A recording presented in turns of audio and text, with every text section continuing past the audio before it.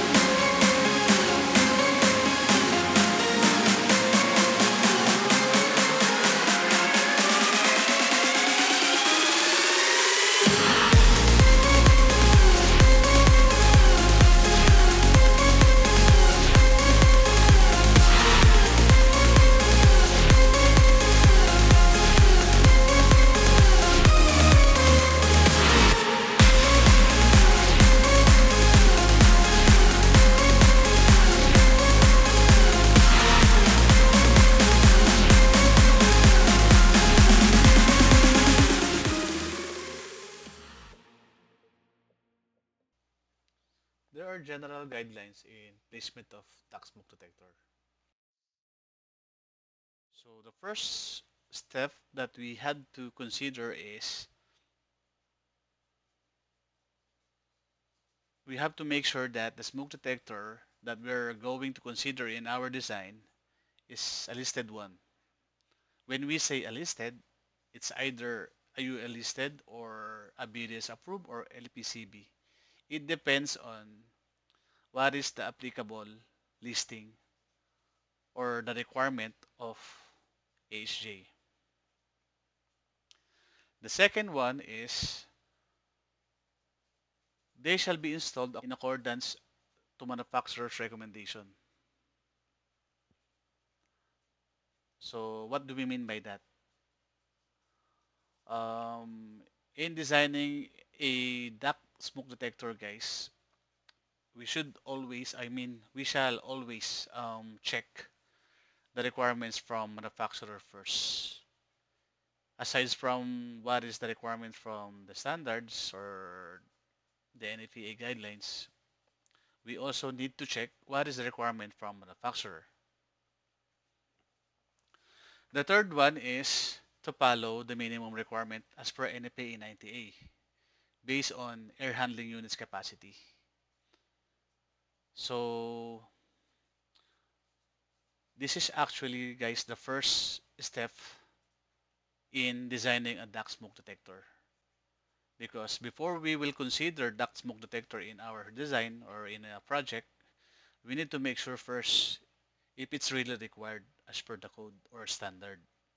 So the standard for the requirement of duct smoke detector is NFA 90A. So before we consider any design for duct smoke detector, check first the requirement from NFA 90A. And our port guideline is to follow the minimum requirements as per NFA 72. So this time, um, when we already check the requirements from manufacturer, then the second thing that we need to check in our design is to check the requirement from NEPA. So we will discuss it later. Then the last general guideline is the main function of duct smoke detector is to control or shut down the air handling units. So sometimes there are confusions in our design. Sometimes designers think that duct smoke detector is required whenever we have an air handling unit, but it really depends if it meets the requirement from NEPA 90A.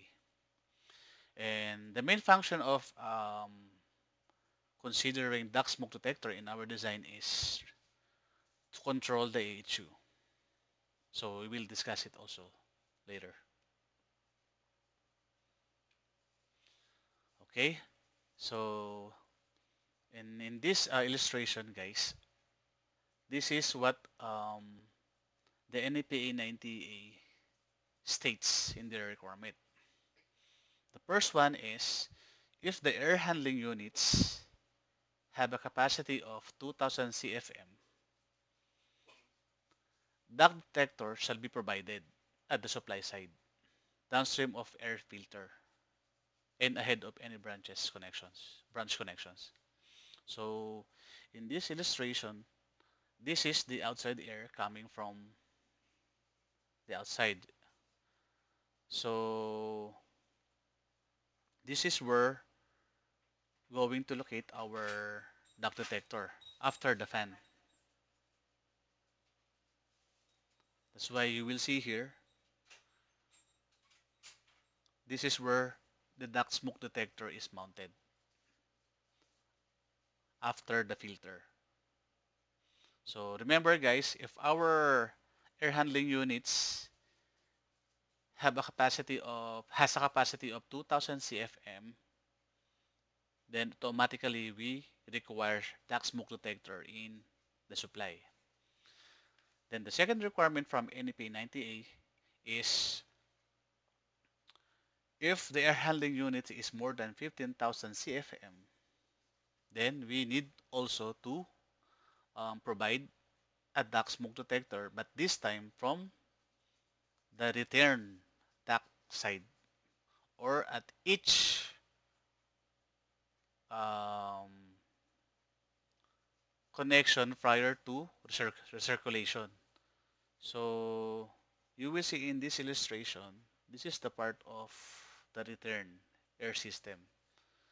So based on the requirement of NFA 90A, this duct smoke detector shall be provided in the common return. This is where the common return is. And the second one is what 90A says, there shall be a duct smoke detector mounted to each connection to common return. So this is where we are going to mount our duct detector. Like let's say in this example, in this level of the building, above the ceiling, this ceiling is used as air plenum. So we need to install duct smoke detector here prior to its connection to common return. Then in the ground level, where there is a ceiling and it's ducted, the return is ducted and tapped to the common air return. So this is where we're going to install our duct smoke detector. So this is what the requirement of NEP 90A. If your air handling unit is more than 15,000 CFM, you need to provide duct smoke detector at the common return here and at each connection to common return.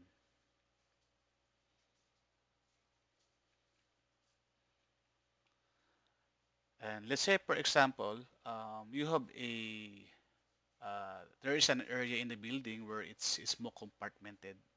So these wall are smoke rated. If the duct penetrates this wall, as per the requirement of NEPA 72, duct smoke detector shall be provided in each penetration.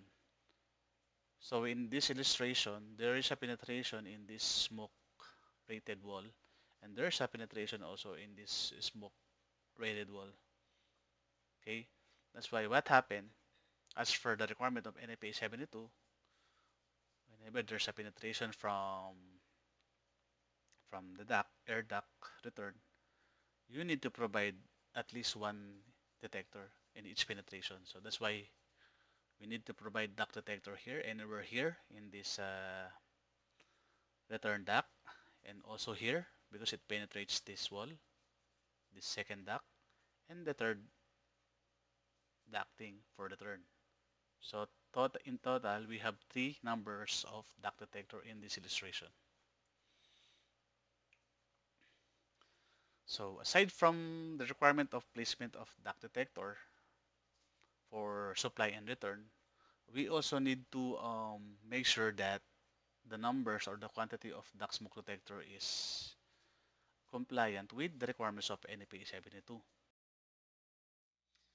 In this illustration, we have three scenario of HVAC duct.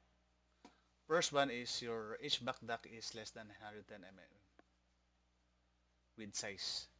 If this is the size of the HVAC duct width, then you need only to provide one number of duct detector and it can be placed in the middle. Second one, if your HVAC duct width is more than 910 mm up to 1.83 meters, then you have to provide two numbers of duct smoke detector. From left and right side, you have to maintain this dimension, 1/4 of the width of the HVAC duct. So if the width of your HVAC duct, let's say, is 1 meter, then you have to maintain at least 250 millimeters from left side and on the right side. And from the other side of the duct, or then you have to maintain half of the duct size. The third one is if the width of your HVAC duct is more than 1.83, then you have to provide minimum of three numbers. And you have to maintain this width from left and right, at least or maximum of 460 millimeters from the side, both side. That is maximum.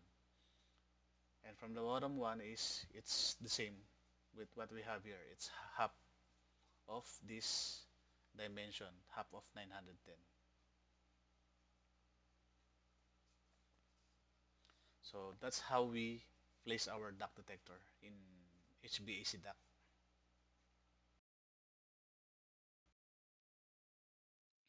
So that's it for today. I hope you learned a lot. Thank you so much for watching. If you have comments, suggestions, or reactions to our videos, kindly like and share. Okay, and don't forget to leave a comment in the comment section. Thank you so much. Bye.